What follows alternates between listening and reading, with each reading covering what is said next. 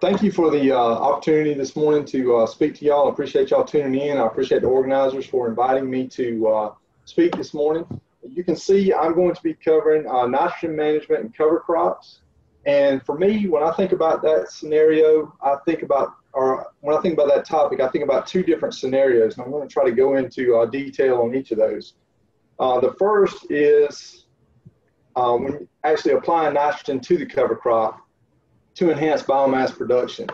And, generally we think about high residue cover crops. And of course, this would be for the cereals. And this is an example of what we're talking about. Now, generally, the reason we want to fertilize the cover crop is, we're talking about the coastal plain soils, very coarse texture soils. We don't have a lot of nitrates hanging around. We get a lot of nitrogen a lot of rain that's going to leach that nitrogen out. So there's not a lot of nitrogen there for the cover crop to take it up. Now, sometimes you can have scenarios if it's like a dry summer and you just haven't got a lot of rain, you could get a situation where there's some nitrogen there. But in general, we want to fertilize the cover crops because we're trying to enhance that biomass production.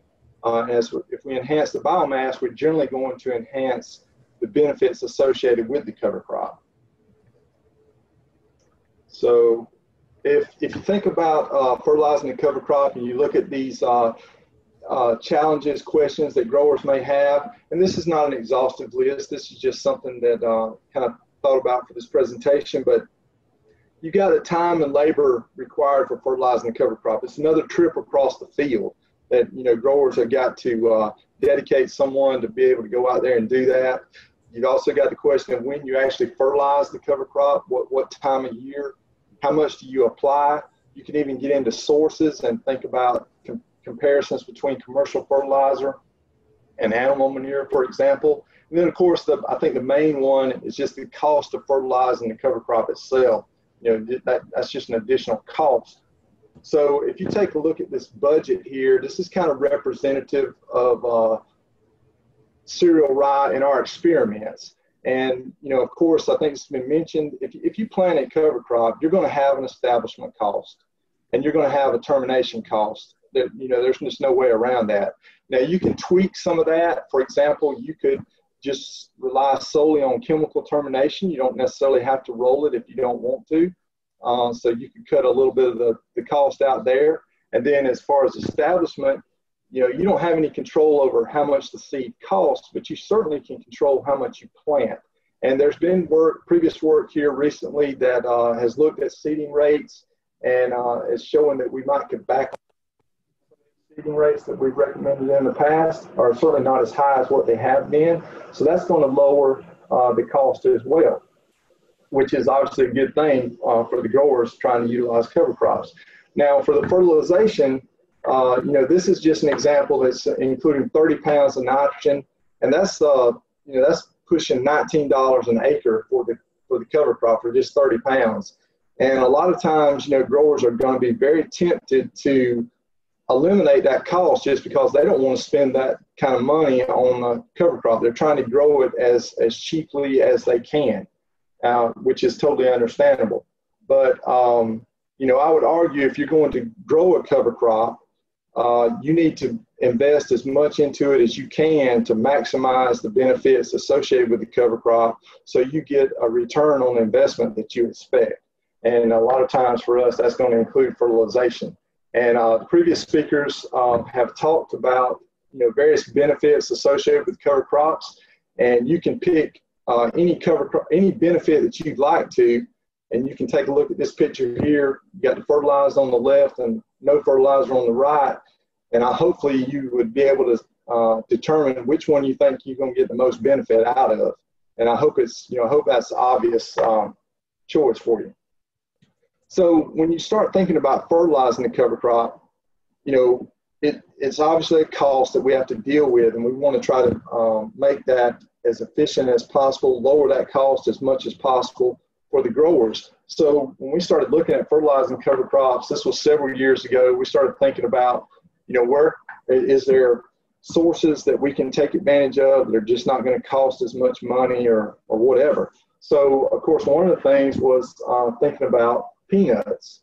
And so now this is a picture showing the windrow peanut after harvest. And of course, I agree with Joel. You want this spread out, but this is for illustrative purposes.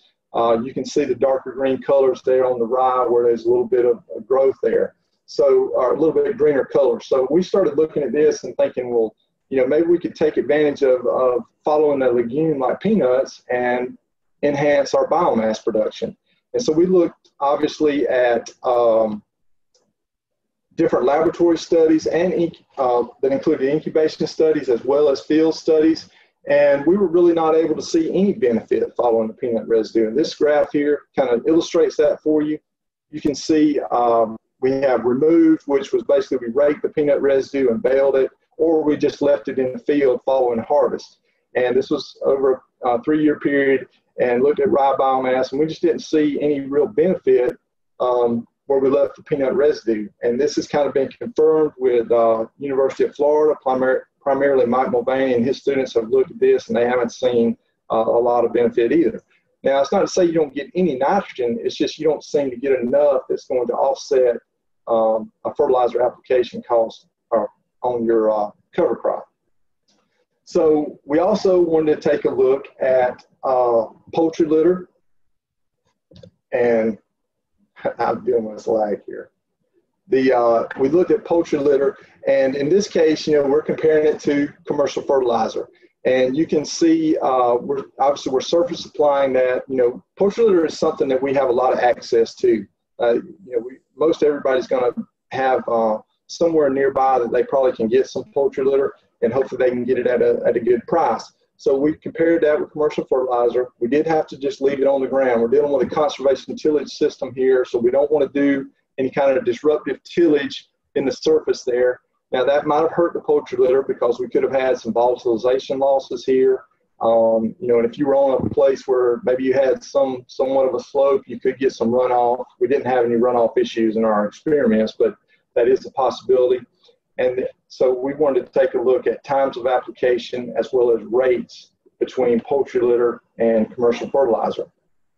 And so I'll show you this figure here, just kind of summarize looking at the source and timing interaction between commercial fertilizer and poultry litter. And, you know, there's not a lot of difference there that we observed. And when we did see a difference, it tended to favor commercial fertilizer. We saw some benefits for a slight benefit for fall applied versus spring applied. And that kind of laid the groundwork for us as far as looking at more fall applied fertilizer compared to spring. And so, you know, in this case, I would say that poultry litter is certainly not going to hurt you as an end source. It didn't seem to do as well as commercial fertilizer, but if you have access to it and it's, you know, you can get a good price for it, I don't really see anything wrong with using it. It's just it didn't seem to perform quite as well as commercial fertilizer in this particular study. Now, when we started thinking about, you know, again, we were looking at commercial fertilizer applications on rye to enhance biomass. We tried to take advantage of the legume. We looked at different sources. Then we started thinking about, you know, more of a management aspect, not just focusing on commercial fertilizer applications by themselves. We know that if we plant a cover crop earlier in the year, we're going to generally have better biomass production for that cover crop. And so we wanted to take a look at that in conjunction with different nitrogen rates, as well as maybe backing off on some of the seeding rates as well. And so this is a 6-year experiment. It's actually going to end this fall when we harvest the cotton. It's at Headland, Alabama. And let me just show you some of the biomass information for that. Oh, excuse me, I forgot about the seeding rate. I wanted to make this point. You can see there's variability between different seeding rates as far as the amount of biomass that's produced each year. And this was averaged over all the treatments. But you can see there's no difference between 60 or 90 pounds, which that's obviously good. That's going to help lower that production cost associated with the cover crop. And there's even, like I say, I mentioned some other work that has showed we might even come back off more than that. So that's certainly going to be encouraging if we can back off and lower the cost, but still maintain the benefits. That's the key thing we have to check and make sure that we're not, you know, going too far the other way and not have enough biomass production there for the associated benefits. Now, if we look at the interaction between the planting dates and nitrogen rates across these 6 different environments, You can see, let's just look at the first year, the wiregrass 15 up in the top left corner. Kind of what we would expect. We saw, very high response to nitrogen, and we saw differences between the planting dates. Of course, the earliest planting date performed the best, as we would have expected. Then we came back to this next year in 16, and no response at all to nitrogen. We had an extremely wet fall, early winter, and we basically, I think, just lost all the nitrogen that we had applied. We saw some benefit for the planting date aspect, but not really, not nearly as dramatic as what we saw the previous year. 17 was a little bit more normal, I guess, what you would expect. You're starting to see that separation between the two earlier planting dates compared to the last two planting dates. Not as steep a response to nitrogen for that particular year.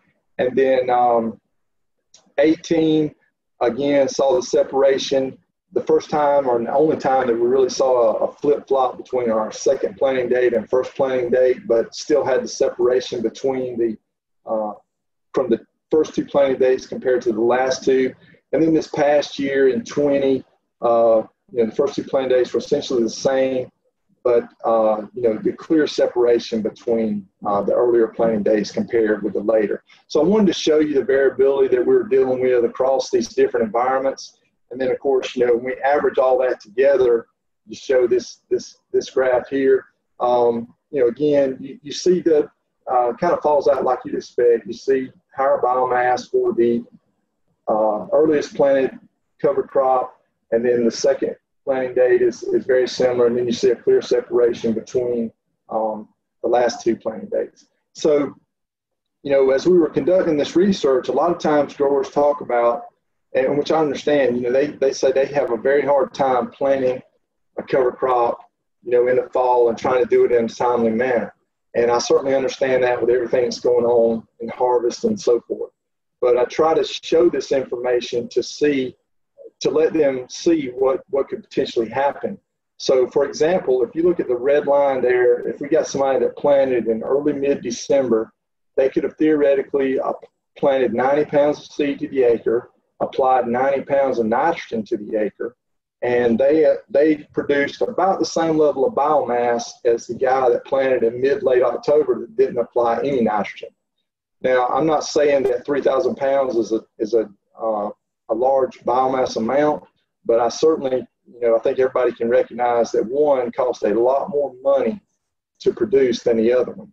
So this is what when I have time to do this, I just want to show information like this so they recognize that they could be costing themselves a lot of potential in terms of what that cover crop is going to do for them if they're not trying to manage it in a timely manner. And for example, I know that they have to harvest, but maybe they could be trying to plant in the mornings and harvesting in the afternoons or something like that, because it's just, it's very costly to use that mentality of like, I'll get everything harvested, then I'll worry about a cover crop. So another thing, and Julia touched on the mixtures, I think if we take a look at, this is a study from Shorter, Alabama, near Montgomery in central Alabama, where we looked at some different mixtures. These are 4-year average biomass values. You can see that we have on the y-axis, we have rye clover at 30 pounds. Rye was planted at 30 pounds the acre and clover at 20. That was our mixture proportion. And then you can see we had fertilized rye, and then you can see all the others here broken out. And I don't have statistics on this, but I have, you do have the error bars there. So there are definitely some differences here between these. And these are not just super complicated mixtures. These are just 2 and 3 species mixtures that we wanted to try to look at. And you can see, let's just focus on the top 2 bars, the rye clover at 30-20, and then the fertilized rye. Those are essentially the same. I don't think those are going to be statistically different. One obviously is a little bit numerically superior than the other, but they're not different. So if you're sitting here and you're going to grow a cover crop, which one would you choose to grow if they're essentially producing the same level of biomass? Well, for me, it would come down, I think the first thing most people would say it would come down to the cost. And let's look at this chart here. I've got the single species kind of in the blue bars. We got the 2 species in the green, and then we have the 3 species in the more of the orange. And you see the seed cost there, and that's associated with the particular seeding rate that was planted. Then we have the total cost, and this all comes from that budget that I talked about at the beginning of the slide.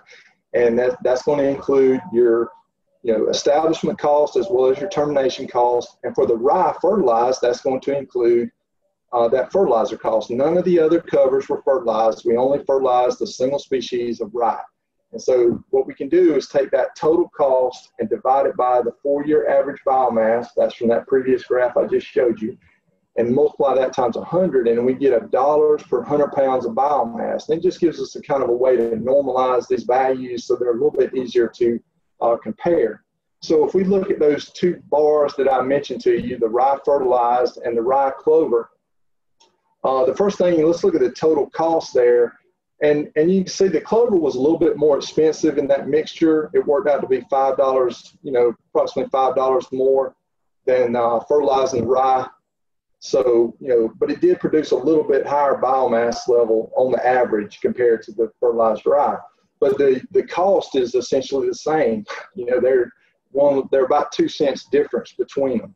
So, now it's like, well, okay, what are we going to use as our decision to which one we plant? Well, it's really grower preference, to be honest with you. One guy may say, I'd rather just plant a mixture, 2 species mixture, and go out and be done with it.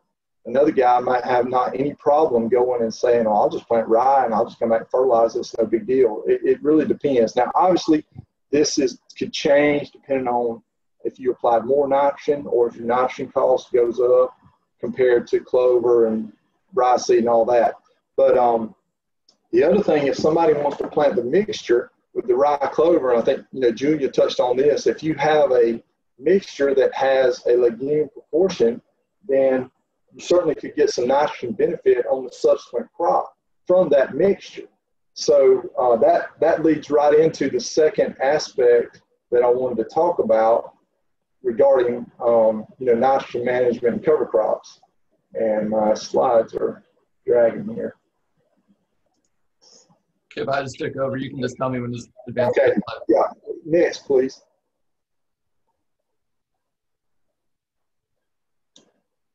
Okay, so that ties into a cover crop is grown to reduce nitrogen requirements for the subsequent cash crop. And obviously, a lot of times we think about legumes, a single species legume, but you could think about a mixture as well, certainly one that has a high proportion of legumes in that particular mixture. Next, please.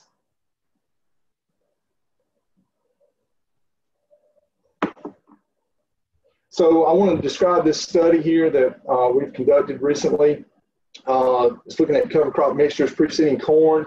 We have 5 different cover crop treatments. We have a fallow, we have rye fertilized, kind of our standard cover crop, and then we have a single species of hairy veg at 20 pounds. And then we just had 2 single species mixtures with a different proportion of veg. We had rye at 30 pounds, and then we included veg at 10 pounds or veg at 20. And the subsequent figures I'm going to show you, 10 pounds will refer to mixture 1, so and mixture 2 is going to be 20. So the 2 and 1, that's how to keep it straight. And then, of course, we came back and put nitrogen rates out on top of these cover crops at normal side dress time. Next, please. Okay, so if we look at the biomass production, we've got 5 different environments here for this test. This includes Evie Smith and Shorter, and then Wiregrass in 18 near at Headland. And you can see, for the most part, the single species vetch was generally the lowest biomass producer compared to the grasses or to rye or the mixtures. And of course, the green bar is rye. That's fertilized rye. And notice how the mixtures themselves, the 2 mixtures, were very comparable, and we didn't put any fertilizer out on those particular cover crops. Next, please. So if we play those same games again and look at the cost here for these 4 cover crops, you can see you got the 5-year biomass, and we really didn't have any difference between the biomass between fertilized rye and the two mixtures. And vetch, of course, was a little bit lower. And so based on the cost that we have and the biomass that was produced, you can see our average biomass, our cost per 100 pounds of biomass. And that's where you're starting to see some separation between these covers. And you can see vetch is the most expensive at $1.77 compared to these others. But if you are, if your goal, like that was mentioned, I think by Joel and Julia, if your goal is nitrogen management, you're trying to grow the cover crop for nitrogen, then $1.77, even though that's the most expensive one, that may not be expensive at all to you because you're trying to lower your nitrogen requirements for the subsequent crop. Next, please. If you look at end content here of these covers, they kind of shake out what you'd expect. You had the vetch produce the highest amount of nitrogen. Obviously, it's a pure legume. Rye being the lowest. And then you can see the mixtures were very comparable, not always as high as the vetch, but very comparable. Next, please. So we did, let's see, let's back up one. I think it skipped one. Yeah, so like I said, we came in and measured early season cotton biomass. We didn't put any pre-plant fertilizer, any starter or anything like that out. We wanted the growth to be attributed to the cover crops themselves. And you can see the first year, very responsive. We had really good growth, but no real difference between our treatments. 17, kind of the opposite, very low growth. And that's just, unfortunately, we deal with this variability in studies all the time. But you can see that in 18, you're starting to see some separation. The vetch is the growth of the cotton was a little bit higher for vetch and even some of the mixtures. 19 saw the most difference. As you'd expect, fallow and rye had the lowest growth for the cotton, and then 18 we saw really kind of a wash, but they were all better than fallow. Next, please. So if we take a look at the yields across these, the first thing you notice if you look at this response to nitrogen, 90 is the recommended rate, and it's kind of a flat curve here. So there was some response. If you look at E.V. Smith 16, you can see the vetch and the 0 N rate. There was a slight boost there, but the most responsive year was 18. And you can see for the mixtures and the vetch, we got about 2,000 pounds of lint with no nitrogen applied. So, this certainly can occur. The problem is it just doesn't always occur consistently. You have a lot of factors that control this, and it's very difficult. The synchronization of the crop, or synchronization as it breaks down and the uptake of the following crop. Now, there is a way to hopefully eliminate some of this guesswork.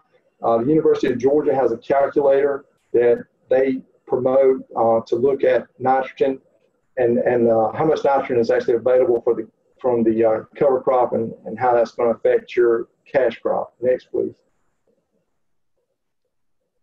And this is a demo from the guys at the Plant Materials Center in Americas, and this was conducted at the Cover Crop Conference in Auburn last, I guess in 2019, summer of 2019, and this kind of highlights that calculator.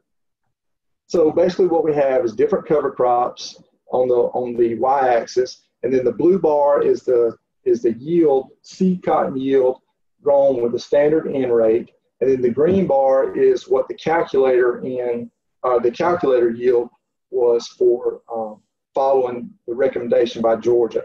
And the recommendation the calculator provided is written in black. For example, it might be 20 pounds or 30 or 40.